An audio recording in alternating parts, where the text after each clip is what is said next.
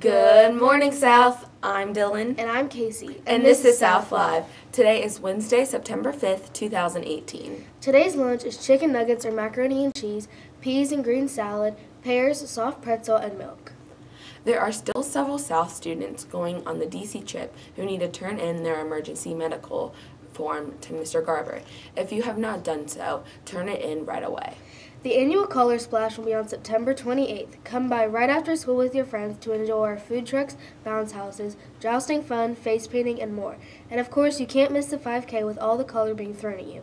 Get your tickets now for $35 on the Facebook page to guarantee your Color Splash t-shirt. There's a home volleyball game against Pickerington Lakeview for 8th grade only.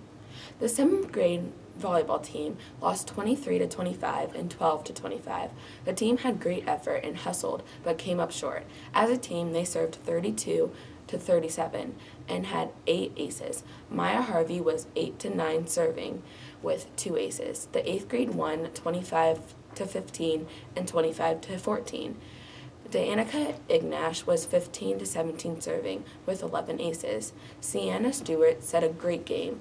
Her set led to 11 kills.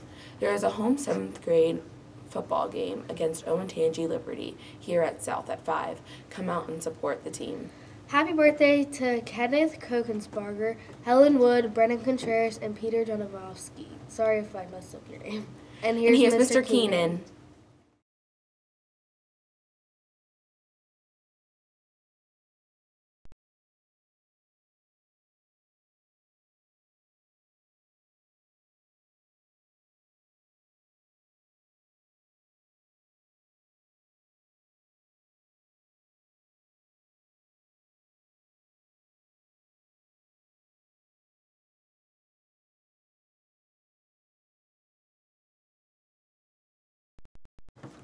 Hello everybody, how you doing out there this morning? A couple quick announcements. Remember, I told you yesterday on the PA announcements that student planners are in. So they're $5 for everybody who is not a 6th grader. 6th graders should have received them already. If not, check with your homeroom teacher. While supplies last, you can buy a student planner for $5 in the front office. If you decide to write a check, just make it out to GMSS PTO, or you can give cash. While supplies last, we have maybe about 100 of them left over. We have some Roar tickets today, some Roar cards, so good job. So these students' names will get placed into a drawing for the month of September, and you'll get something really good in addition to this Roar card at the end of the month if your name is drawn. I've got Jocelyn Dowdy, Nia Alexander, and Haley Alston. So good job, you three.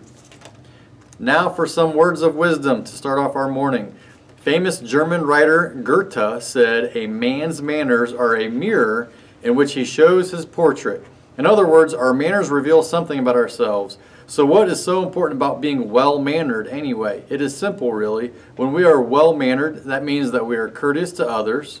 And when we are courteous to others, we avoid hurting other people's feelings. When we avoid hurting other people's feelings, listen to this, we make the world a better place. So today, let's remember the words of great American writer Ralph Waldo Emerson.